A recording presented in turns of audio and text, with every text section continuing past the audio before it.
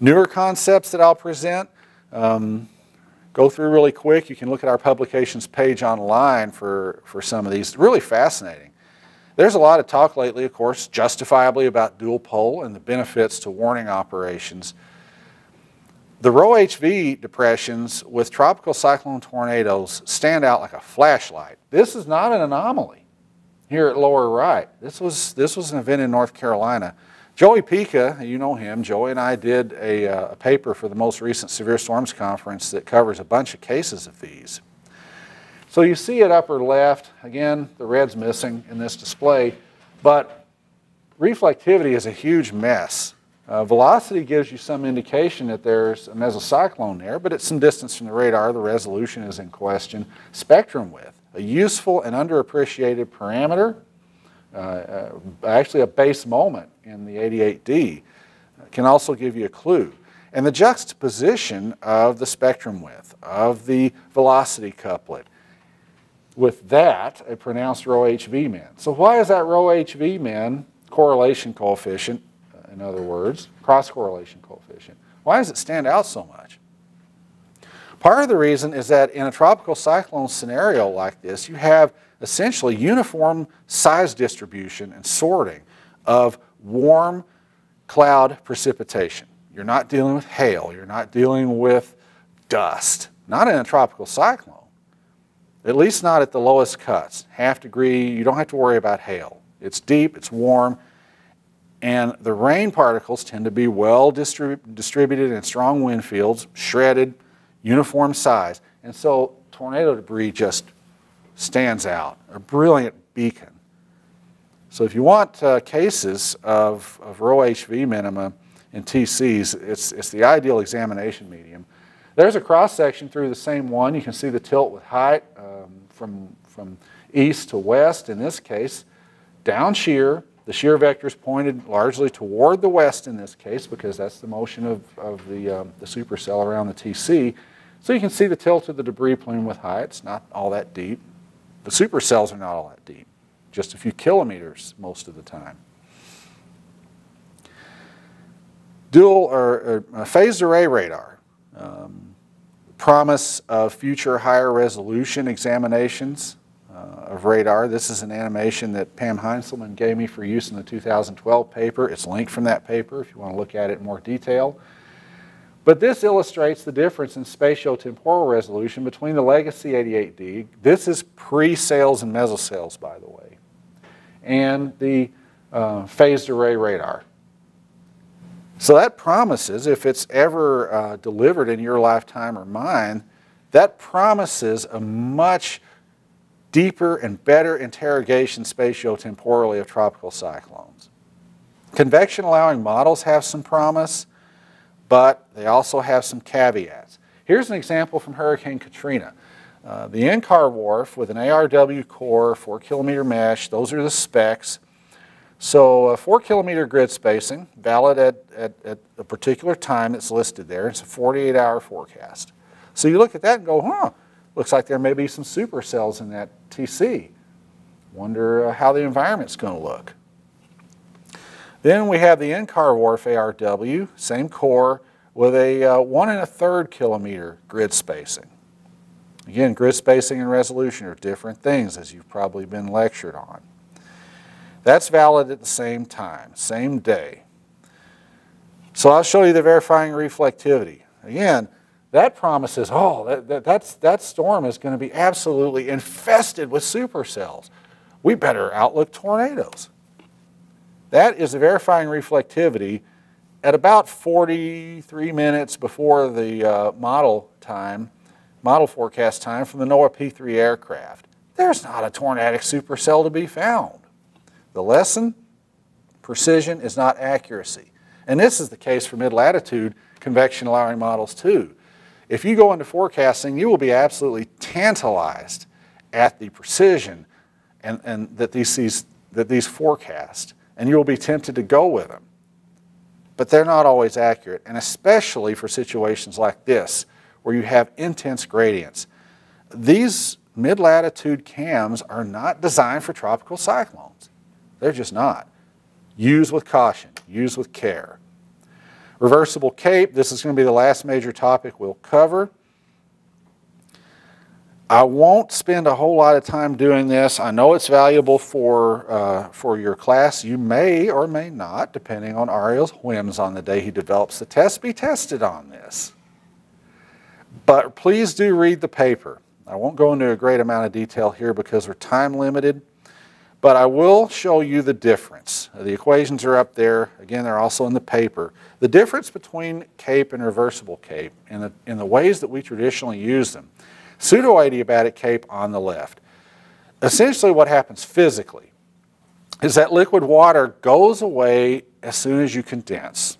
Now that's not physically realistic, but every cape calculation you've ever seen throws out liquid water as soon as it condenses in the profile.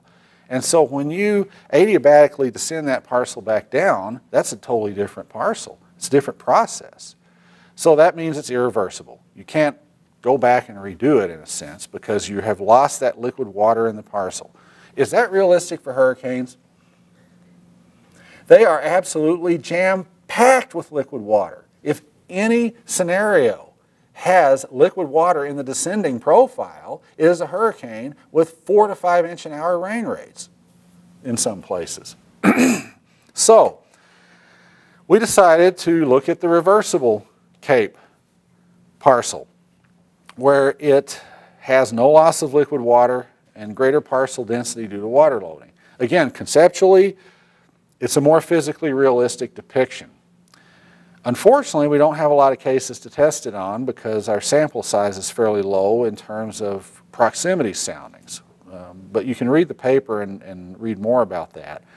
Reversible cape is more situationally applicable in the TC setting, but the value should be lower than most unstable or mixed cape, and I'll illustrate that shortly. What it assumes, again, these are not necessarily valid assumptions either, but they're better in the TC. It assumes no evaporation, so it's more physically valid. Unfortunately, neither traditional pseudo-adiabatic cape or reversible use entrainment. There's no latent heat of fusion to examine yet. We hope to incorporate that later. And then the data we use, again, is described in the paper, so I'm not going to spend a lot of time on that. But those are our proximity sounding criteria. We attacked it from two approaches. Sounding-centric can have more than one tornado, or tornado-centric that can have more than one sounding attached to a given tornado in its proximity. So you can see the values of reversible cape on the left are a lot lower in absolute sense. If we introduce latent heat of fusion, we will probably crank those values back up to something more resembling the kind of pseudo-adiabatic cape you're used to looking at, but we haven't been able to do that yet. Again, there's the distribution of the different parcels that are used. You would expect the most unstable reversible cape to be bigger than the mixed layer parcels or even the surface space, and they are. Preliminary results. This is also given in the paper. I won't belabor these too much as far as the day versus the night, but of course you can see the distribution is, the differences are not as big as you might think they would be. A lot of it is subtleties in the cape profiles. This is an extensive one, also given in the paper.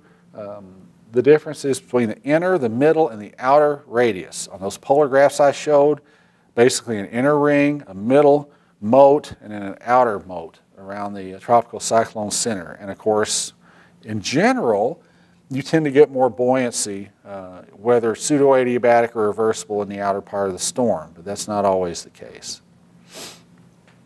All buoyancy indicators are larger for tropical depressions and TSs and hurricanes at tornado time, mostly because in hurricanes you have a big extensive CDO that's limiting heating, central dense overcast. In decaying systems, more heating, more dry slots, more pockets of areas where warmth can occur diurnally. And there is considerable overlap with cape types across the rating distributions. SPC forecast examples I'll go through quickly. There's our moderate risk for Ivan.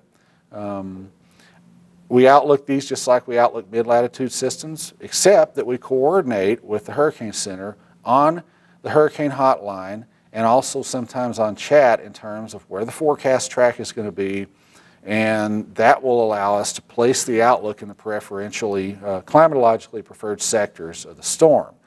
When it starts to make landfall, the tornado potential increases even before landfall. Here's a case with Ike in 2008. You can see President Ike is on there as well. We issue MCDs for the potential for a watch, and a watch was issued in this case as Ike moved inland. It produced some tornadoes. Watches, again, tend to issue tornado watches in that preferred sector of the storm, not for the whole storm, and not for every tropical cyclone. Some TCs don't produce very many tornadoes. Sometimes we don't have high tornado probabilities or watches for tropical cyclones. They're coordinated just like the other watches with the WFOs. They're county-based. They're cleared and extended by the local WFOs. We still do the legacy polygons for aviation purposes. And of course, the probabilities, you can go to the webpage and see those for any watch, same as with a TC. Some don't produce tornadoes. You know where to go for our forecasts? There's my email address. I know it went fast by necessity. Please email me. You're more than welcome to email me with questions. I promise I don't know what AC is going to test you over, so I'll just answer your questions out of complete impartiality and neutrality. He has not told me, and he probably won't tell me what he's going to test you over from this. So anyway, there's your mandatory reading. You've been given that already in your syllabus, I noticed online with his webpage. It's available on the publications site as well as ejssm.org. There's a bunch of great papers at EJSSM. I'm a little bit biased because I'm an editor for that journal. But it is a great way to publish papers inexpensively and with extremely high scientific and review standards. There's a reversible cape preprint. Again, I apologize I couldn't go into that in more detail because of limited time. But there's the resource. It's there. It's on the publications page. Please read that. Otherwise, you might get tested and not like the results. The database is there. I'll leave that there, email address. You're welcome to go in and look at that database. It's in Excel format. I will try to update it as soon as Patrick Marsh gets the 2016 tornado data updated. But I can tell you right now, preliminarily, there are probably not going to be more than about 30 or 40 at most TC tornadoes added from last year. So the sample size distribution is not going to be that different. So thank you. Thanks for your patience with everything. And for those who are willing to stick around, I'll stick around and answer questions.